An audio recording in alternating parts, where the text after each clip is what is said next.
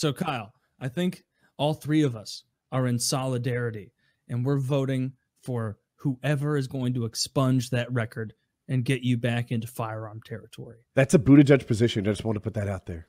I don't know if that'll even work for me. I don't even because I don't know if anybody's going to expunge a distribution charge. I disagree. Wait, if they legalize pot, won't they get rid of it or no? I don't know. No, not necessarily on the legalized pot, which is the question you asked. But Buttigieg and Bernie both have expunging old records, and Bernie, I think, said anything nonviolent. I don't know if Buttigieg really went into detail. Yeah, we'll see. I'm not getting my hopes up. I'm just looking forward to. It's one of the AMA questions was, what am I going to do with the day my probation is up? If you want to ask AMA questions, it's $10. The same thing to get you PKA in early.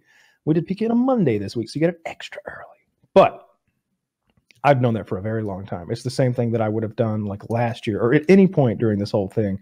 If they were just like called me and they're like, you know what, we're kind of done with this. You want to just go your way and we'll go ours. Immediately driving to the Atlanta airport, buying a plane ticket to Colorado, and I'm gone. Aren't you going to miss it's like that. It's like that scene at the end of The Usual Suspects. He's like, and just like that, you're limping onto the plane, and then you start walking down the walkway. I'll go straight from Verbal Kent to fucking Kaiser Soze, and like 5 seconds flat, I'll be fucking gone to the land of dope and honey. Best movies of all time. Oh, that's the land of dope and honey oil. Yeah, okay. Yeah, I'll be gone. I would leave right if they called right now and they were like, "Hey, we miscalculated. We should have counted like the last 2 years on your probation. So technically, you're free to go right now." I would be like, "Fuck you guys, I gotta go." I'd leave right. just gone. I'd be gone. Like I'd grab a few things on my way out, but I'm not even going to pack a bag. You know, I'm just to the airport and flying 600 miles an hour to the land of freedom.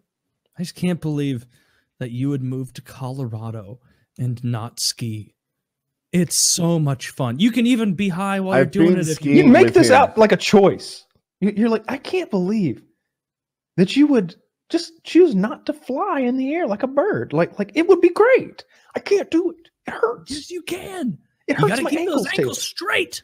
It has nothing to do with that. If I just put the boots on, put no pressure on, didn't even stand. If I sat with those ski boots on, it would be excruciating. Like I can feel my heart beating in my ankles. I was with Kyle when he gave skiing a good effort. It's not for him. All day we're out there. It was terrible. I don't know if I have it. Did we just ditch you and my girlfriend? No, your girlfriend and me went skiing instead. A little slip there. Yeah, right. I also danced with my girlfriend. I was getting a little jelly. Did I?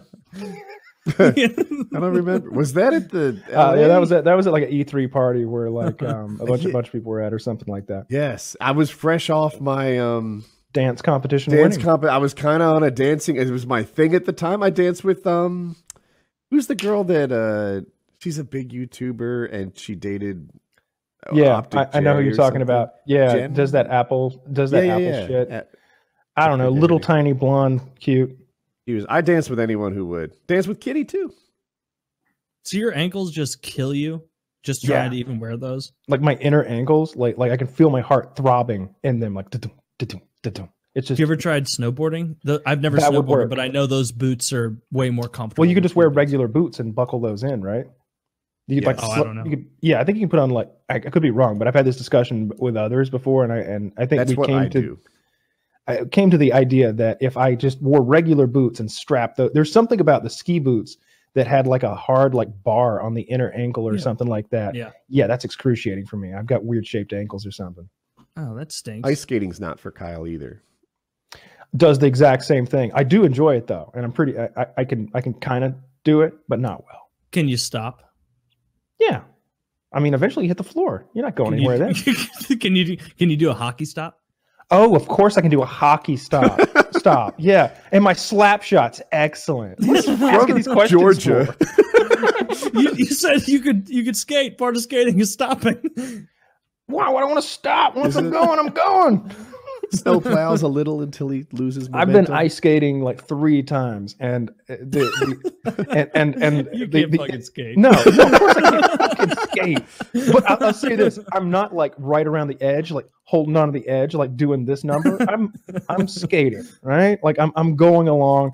But if you were to stop right in front of me, there'd be a whoa, whoa, whoa, whoa, whoa, whoa. Kind of like, what are you doing? Are you doing this shit? Whoa, whoa, whoa. Because like growing up, we used to go like roller skating a lot, and I guess everybody can do that. I'm great at that. I can go backwards, and I can stop, and I can do stuff. I'm like Bryan Cranston and fucking Malcolm in the Middle. I can do a whole routine. That's a great reference. That's a good one. That's hilarious. But and I always use hockey skates as well. Like my friend Saul was like, hockey skates are much easier to use than the figure skates. Plus, you know, faggots, so just wear the hockey skates. Stopping in roller skates, like hockey style, is so hard.